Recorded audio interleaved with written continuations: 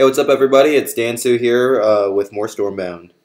So, a lot of you guys are probably enjoying the new patch. Not playing against Winter too much anymore, I hope. And Swarm seems to be still doing pretty well. But here is the new deck that I've been piloting, and so far I've been having some great results with it. So, I wanted to share it with you guys. This is the deck list right here. I don't want to talk too much about it. I want to jump right into it.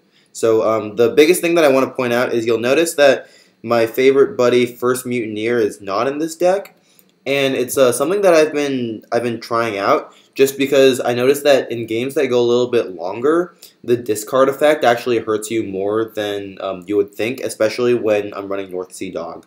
But more about that later. So let me just show you a couple games at around the rank 12 level. I haven't lost in maybe 10, 12 games, so it's a pretty good deck. And I don't know about the alternatives to sub in, but so far I think this is one of the better lists that you could be running.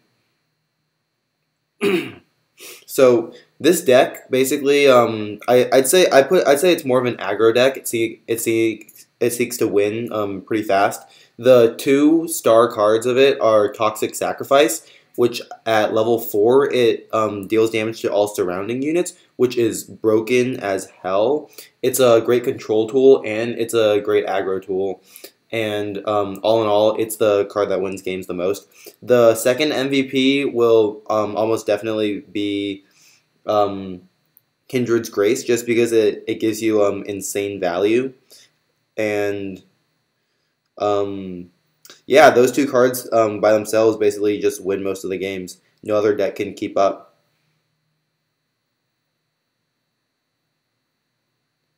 So I opted for the 1 mana for 4 strength as opposed to 2 mana for also 4 strength, basically, on Dubious Hags. It was kind of a toss-up. It could have gone either way there. So the general strategy for this deck is basically get map control, and then the units will win by themselves. You'll notice that I have basically no finishers in this deck, as in I have no 2 movement cards that can like just pop the opponent for like a fast 4-6 damage. The only cards that have 2 movement are my toads, my 3 mana toad and my 4 mana toad, and also Ubis, who I finally pulled him, so very happy about that. Alright, we're going to cycle this because hopefully we can get Kindred's Grace next turn. Play Dubious Hags and Rain of Frogs. So you guys are probably already familiar with this Rain of Frogs into Kindred's Grace combo.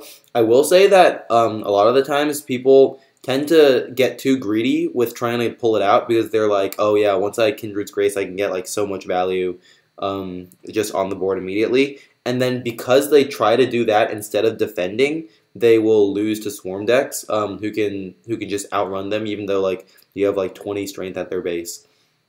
So a lot of the times in this deck, Kindred's Grace, I don't really get the combo off until later turns, like 8 mana, 9 mana.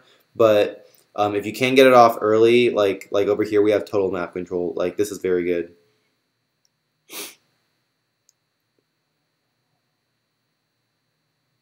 Yeah, see, so he's not dumb. He's gonna. Oh, okay. Well, I suppose he didn't want to kill all of my frogs. All right. So we're definitely not playing Crimson Sentry. All right. So we didn't actually draw our Kindred's Grace, which kind of unfortunate.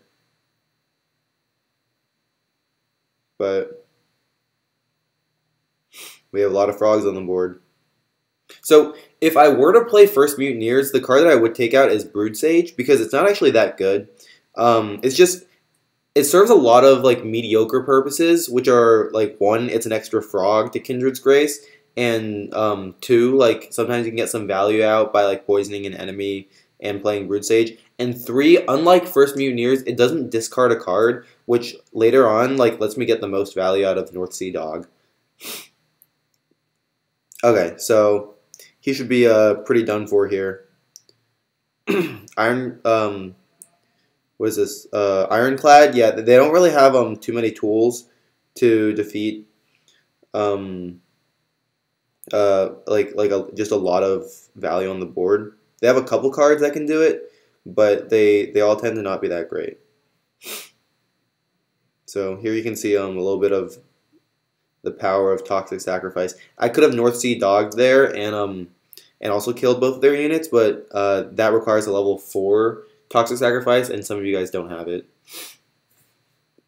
I say if you want to play Shadowfen and you have enough Fusion Stones to upgrade one card to level 4, it has to be Toxic Sacrifice, like every time. It's so good. I'm thinking of making a control variant of Shadowfen, and out of all the like non staple cards like Gifted Recruits, the card that I'm most definitely going to put in is Toxic Sacrifice because it's so good. Like Crimson Sentry serves a similar purpose, but it's 4 mana, which is just so much less flexible.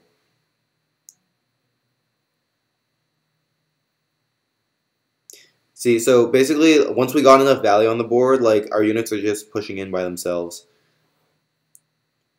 We can just like overwhelm them.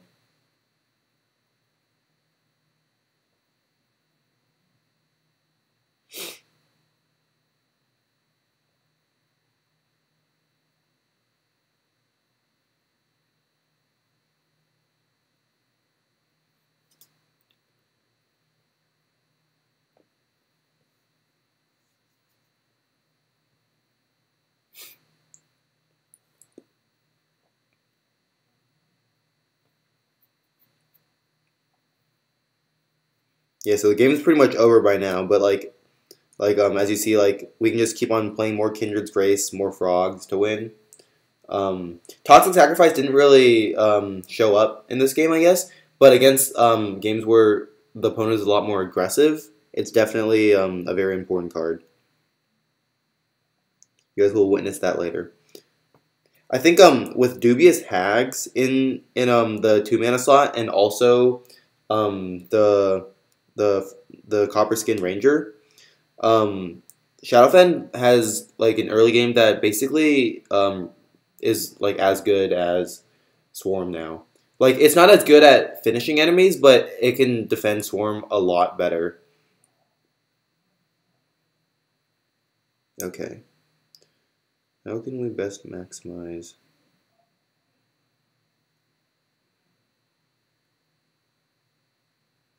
Alright, check this out.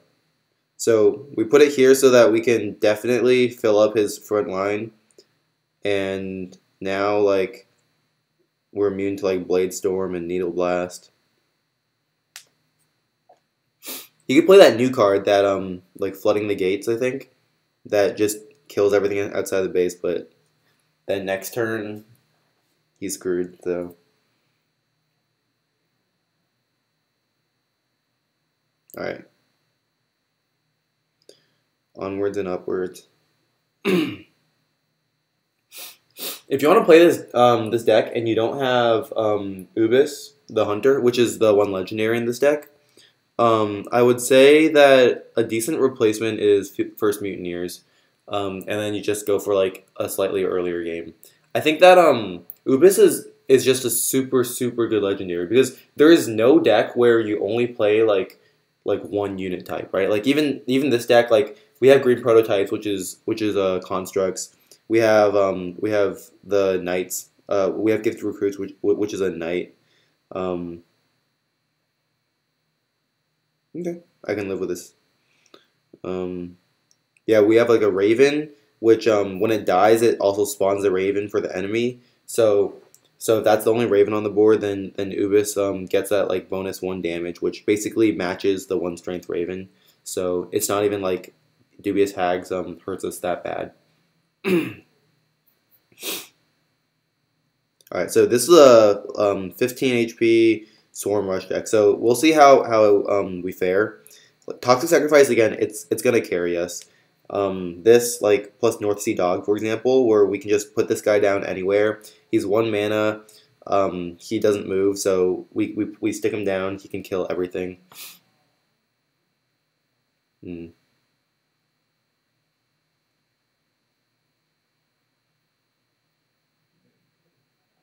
Okay, so I might not even want to play my Toxic Sacrifice this turn just because um, we want to be able to draw it back later. Oh, although we can, okay, now we can Azir Hatchers into Toxic Sacrifice, which is a better play than Crimson Sentry. So we want to play it in such a fashion that we can guarantee um, that one of the dead frogs or one of the new frogs is like adjacent to both of them. So okay, there we go, easy.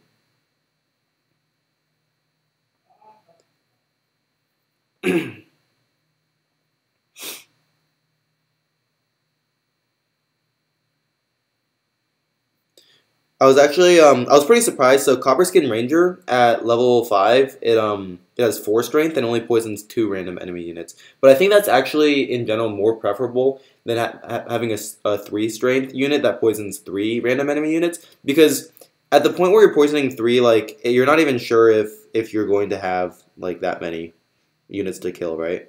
So, okay, this is interesting.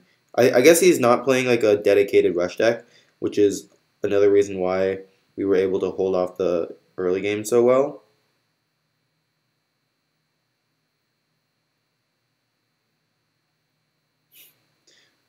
So you see our Brute Sage here can give us 5 strength, but Gifted Recruits also gives us 5 strength. So it's like, why even play this guy? We'll play him because we can get more frogs out of this, and then a Kindred's Grace would be more of a blowout.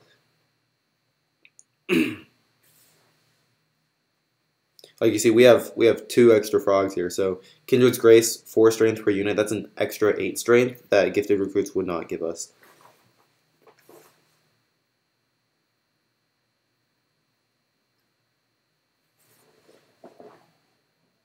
I heard some people saying that structures are making a comeback. I think that definitely the devs discovered that structures aren't as strong as they'd like, so they're trying to.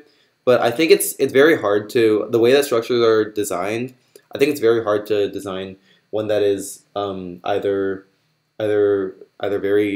very good and not broken. It's hard to design one that just works without people complaining about it. Okay, let's see. Um, we don't need more frogs. We need, well, that's not what we needed either, but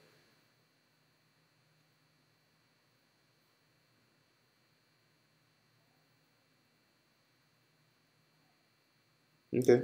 Um, play some green prototypes.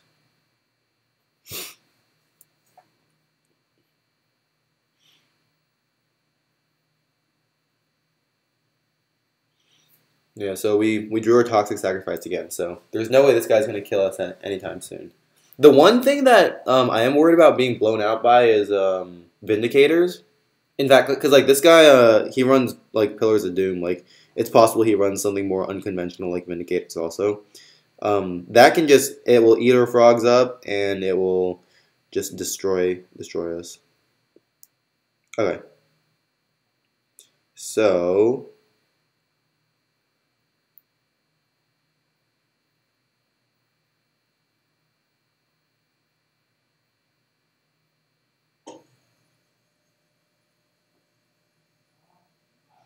see, this is where like North Sea Dog, 1 mana, level 3, it's like 7 strength. Like we only wasted 1 mana in theory, so like even 2 mana for 7 strength, that's pretty good.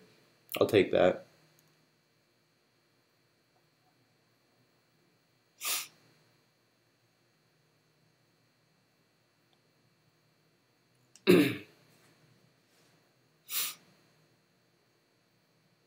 Hmm. Hmm. Yeah, so he does have Vindicators, but it's already too late.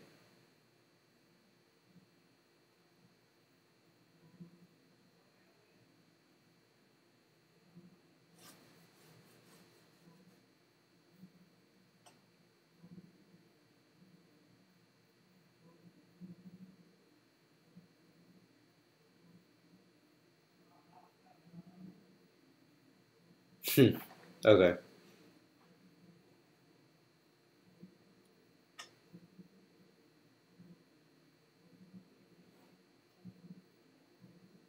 All right. Yeah. So I think everyone's trying to find a way to recover from the nerfs to Swarm and Winter. And as you can see, like just none of the decks are equipped to beat like just like so many frogs and so many poison for value. Like the closest thing I can imagine is like playing Sharp Fist Exiles.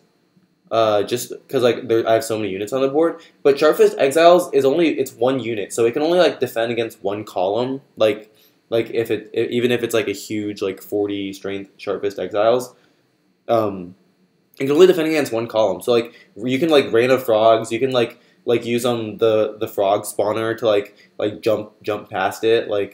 There's just nothing that can really like defend against this style of play right now, except for like another like poison deck. And in that case, like if the only deck that can beat the best deck is the best deck, then like well, I guess like that's always true, right? So yeah, I'm very impressed with how this deck turns out.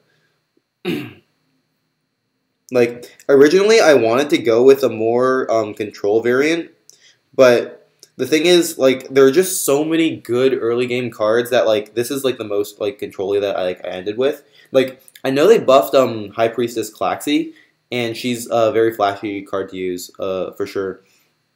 But like I just don't think like High Priestess Klaxi is 8 mana for like about the same effect as Kindred's Grace if you have a lot of frogs. Like at some point Kindred's Grace becomes a better Klaxi.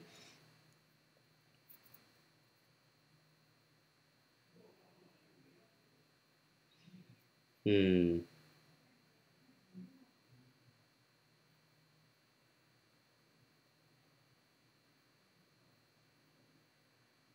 Oh, this play was a lot more obvious than I thought it was.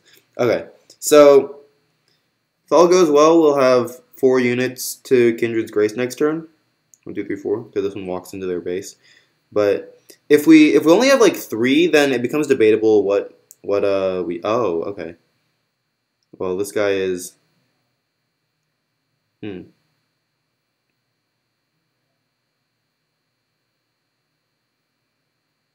Okay. Well, um,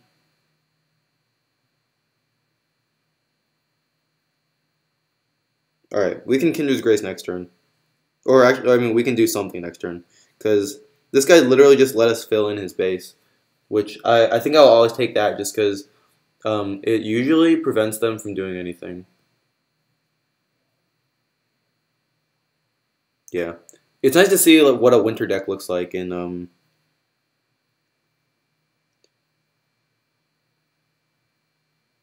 Okay. Uh, I mean, Kindred's Grace would be for 8 strength right now, which isn't too bad because we don't have a lot of other nice plays. Okay, here we go.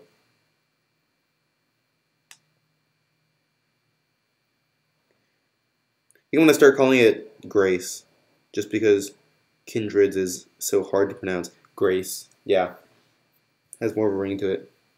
Like Hatchers, Recruits, Grace, Toxic Sacrifice.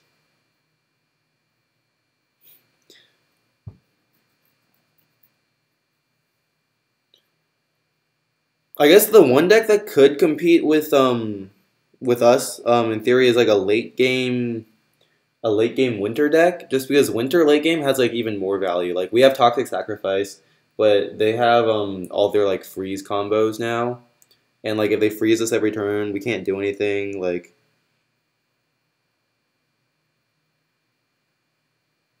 hmm. Ah no, I gave it to the wrong one.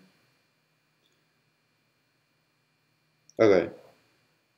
We're gonna we could keep waiting to Kinder's Grace, but I think I'm just gonna do it now.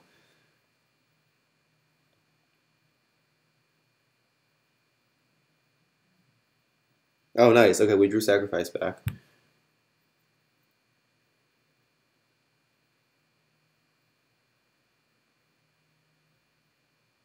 Hmm. I wish I had a level 3 Ubis. That guy is a powerhouse.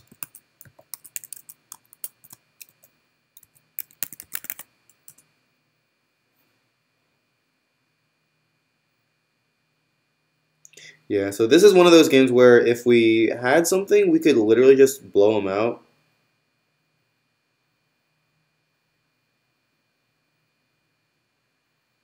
Oh, we do have something. Okay, here we go. So you see, um, no, let's not do that first. Let's do this first. All right, we need to kill this thing and leave enough unit types on the board so that our Ubis can just blow them out. All right, so we have enough unit types. I think this is even 3, so it's overkill. Yeah, because Ubis himself counts as a knight, so that makes 3 different. All right, let's play one more, hit rank 11, and then we'll call it off. Kikima. Like you see, we're going against decks that are like similarly upgraded. Okay, awesome, awesome. We'll see how this works out. Hmm. Okay, we're hoping for one of our own. Nope, we didn't get one. Okay, Brute Sage is kind of not as good as Gifted Recruits here. So, in theory, I think the best way to counter a Hatchers is to let it walk up to your base where there are very few tiles and then kill it there. I wonder if my Hatchers hit... Oh. Ooh, okay. Hmm. Hmm. Wow. Wow, wow, wow. Okay. Getting a taste of our own medicine here.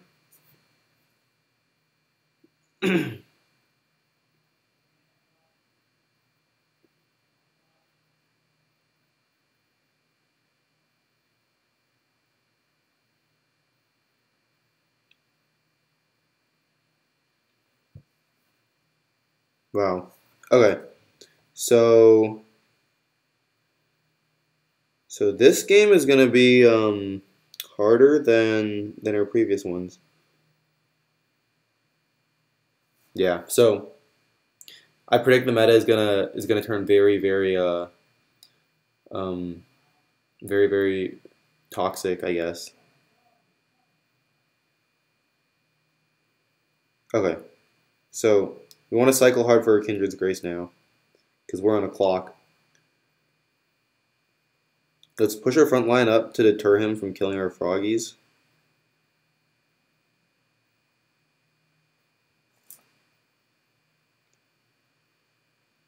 5, 6, 7. Okay, we actually have 7 mana to play our whole hand next turn, so this might be better than Kindred's Gracing.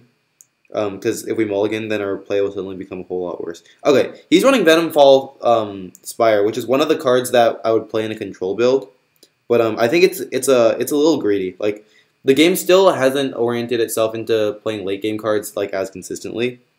Um, like you'll see here, uh, we can't actually fill in his base. I'm gonna chuck random frogs just to. Okay, so here we go. We're just gonna play Ubis here. Okay, so this guy messed up big time. This is what you don't do. This is why. Okay, play. But if you're gonna try Shadowfen and you want to try a control deck first, I would recommend try the aggro variant first. Like look at this. Okay, this was so greedy. Like if he has flood the gates, like maybe something, but yeah, no, he's done. Okay, that was a solid last game. He gave us a scare there, but yeah, I think he just overestimated the power of Venomfall Spire. Okay, so I guess I'll go back through the deck list and I'll tell you a little bit about it. Because like it's hard to demonstrate everything in game, I guess, over a couple games. So green prototypes is a very standard card. I'm gonna upgrade it as soon as I can. Just a great card overall.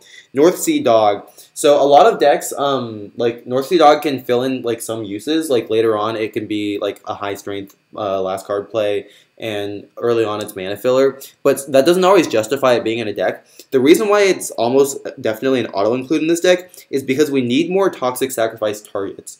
Like a lot of the time, if you're playing a 2 mana, 3 mana toxic sacrifice target, It's just it's not as efficient as playing a 1 mana one. And also we need units that don't move, but we're still fine with playing. Because a lot of times if you get the higher mana, like Harpies of the Hunt, it's a 3 mana card. It doesn't move. It's a lot of times it can screw you over. Like if you look, everything above this moves. We have Copper Skin, we have Dubious Hags, we have Gifted Recruits, we have like everything here moves. So North Sea Dog, sometimes it's very useful to just plop them down around like 3 units outside your base and just kill them. So Toxic Sacrifice, MVP of the deck. I would dub this variant like Toxic Aggro because it revolves around this card. It's super powerful. Yeah, I love it. It's probably gonna get nerfed. And it's only a common, so upgrade it anyways, guys. Copperskin Ranger, I like it. Probably gonna upgrade it to level 3 with only fusion stones, just so that it can start becoming a more efficient play. It's not one of the best cards of the deck, but it does make it better. Dubious Hags, I think. Worst Gifted Recruits, I guess. I mean, it kind of matches the same strength level. And actually, in this deck, sometimes it's even a better Gifted Recruits. Like we don't have anything like a lot of times Witch of the Wild lets you make Dubious Hags better. But I think with enough frogs around, you can sometimes negate the Dubious Hags effect. So that at the same like upgraded level, like if it was level 4, I'd say I would generally prefer it to Gifted Recruits in this deck. Gifted Recruits, obviously, best card in the game, like in general. Can't live without them. Azir Hatchers, so this is the first one of our frog cards. I think upgrading it beyond level 3, like obviously makes it better, like objectively, but I don't think it's that necessary just because it's hard to get more than 4 toads out. I think a lot of the times like there's too many units around just for 4 toads, more than 4 toads to even come out. So if you can't upgrade him that hard, like I wouldn't worry about it. I think he's even good at level 1, like just because he's a sticky card. Like at level 1, 3 mana for 3. That's the same as Westwind Sailors, right? Like that's pretty good. So Brood Sage, probably the worst card in this deck. It does like some stuff sometimes. Like if it spawns more frogs, it lets you It lets you Kindred's Grace better. Like but like if you don't have them, I wouldn't worry about it. First Mutineers is your friend. Yeah, like when as you see, like most of the time I was playing him, it was only because like I had like a lot of I had a lot of mana, and so I could play my whole hand. Or like early game, like I was forced to play him, so he's okay. Rain of Frogs, it's a very good card. I think even at level 1, it's pretty good. Like 3 mana for 4 toads is already like super solid. Can't wait to get to level 4 where it only costs 2 mana, but for now, like a 3 mana play, it's pretty good. A lot of the times, opponents will try to clear out all of your frogs by playing like as many minions as they can. And if they do, like, don't worry about it. It doesn't mean your Rain of Frogs is bad. Like, you're still getting above average value for it. Like 3 mana for 4 toads, that's very good. That's like Fell Flare's level good, except you're always getting all of the value. So it's a good card. I didn't talk about it that much because I guess it's just kind of a standard Shadowfen card by now. Crimson Sentry, I didn't use it very much, as you noticed. It's good to have a backup AoE clear because you can't just keep drawing Toxic Sacrifice. So I'd say run him. I don't feel that good about running him, but it's whatever. At level 4, he deals 3 damage to surrounding units, which is pretty good again. But even at level 4, like he only deals 3 damage. Like this is far worse than Toxic Sacrifice can be. He's just outclassed. If you're going to upgrade one of the poison units, it's Toxic Sacrifice, not Crimson Sentry. Kindred's Grace, this card might as well be, it might as well, honestly, just be a Shadowfen card, because you pretty much only use it on toads. It might as well just say, give 4 strength to all toads. Like it's literally what it is. I can almost upgrade it to level 4, which I'm pretty excited about, because it pushes my combo, like, of Hatchers / Rain of Frogs plus Kindred's Grace to 1 turn earlier, which will definitely up the power level of this deck. But as you can see, I wasn't always I didn't always rush to go like pull this combo off, because it's like eventually I'll get it off and then eventually I'll win. But like I would rather have map control. Like I'd rather fill in the enemy's base. I'd rather do all that than than play Kindred's Grace early. Just because once you clog up the board, you can't really play anything anymore. So you can only watch your units move forwards, and that's when the opponent can react most, and then like it slows the game down overall. I think Ubis, I think he's a great card. Really like well designed legendary. He's really good. I think he would be more balanced if they didn't buff his strength by one, honestly. But like I'm not complaining. I have him now, so I swear by him.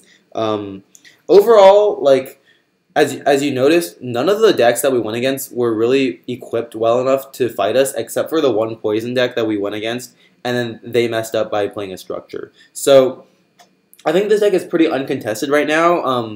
If we see more control decks rolling out with the new Flood the Gates card, we were pretty prone to being blown out by Flood the Gates a couple times, honestly.